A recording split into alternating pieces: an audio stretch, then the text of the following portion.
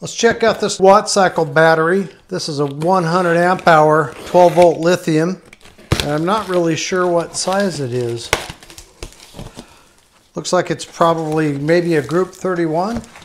All right, we got a WattCycle card, user's manual. Got 4 terminal bolts and a couple of caps. 1280 watt hours, group 31, LiFePO4. I do like the plastic caps, and they give you a couple of extras. Looks like a short set and a longer set of the terminal bolts. Let's look in the manual and see what it tells us. IP67 rated, UL94V-0 fireproof. So standard and maximum charge. Standard is 20 amps, 100 amps maximum. Maximum continuous discharge 100 amps. Looks like it weighs 23.15 pounds. 10.24 by 6.61 by 8.23 on dimensions. They say it's shipped at 50%, so we'll check that here in just a second. 4 parallel max and 4 series max. There's the schematic for connections. All right, let's check the voltage. 13.19 volts. And it does have the plastic caps on the terminals on both sides. Nice. So we'll use the WattCycle 12 volt 20 amp charger to bring this 100 amp hour Pro up to full charge. And then we'll set it up to do a discharge capacity test. See if we can get the 100 amp hours out of the battery. And we're fully charged. 13.62 volts. So we're sitting at 13.6 volts. I've got the meter zeroed out and we'll get that started. So we're pulling 11 amps for the next 9.5, 10 hours, and we'll come back when it finishes. We'll see where we're at on the capacity. We've got 101.53 amp hours. It's actually still going. 1274 watt hours. I would say that it meets the capacity of at least 100 amp hours in the battery. So I'll get it all charged back up and then we'll do some discharge testing. Now in this manual that came with this 100 amp hour Pro Group 31 battery, it states that the maximum discharge is 100 amps continuous. But this doesn't say Pro.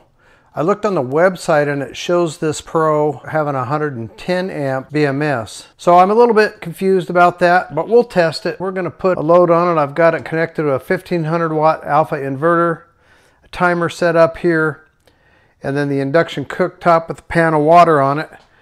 And we'll get this thing going and cranked up.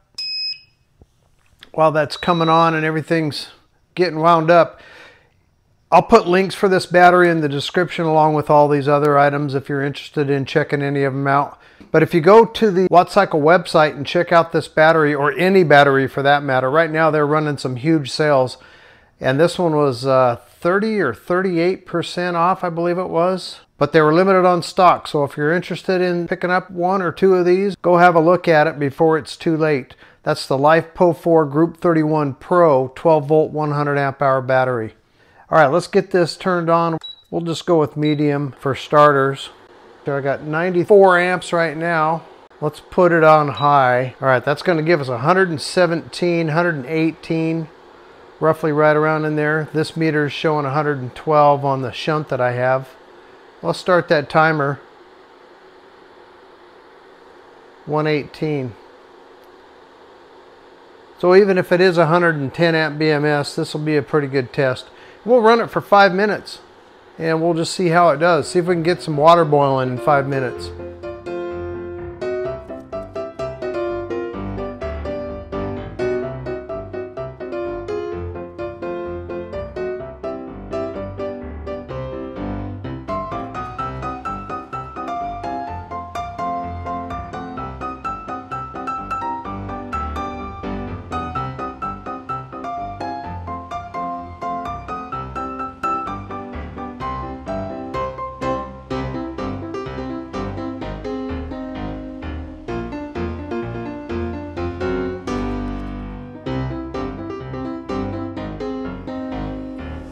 All right, there's 5 minutes at 120 amps.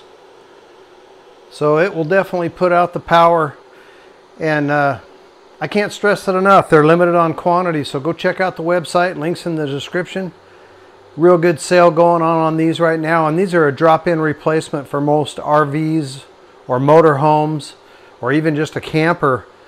Be a great battery for an application like that, in my opinion. Click the video on the screen now for another video, and we'll see you over there. Got that water boiling now too.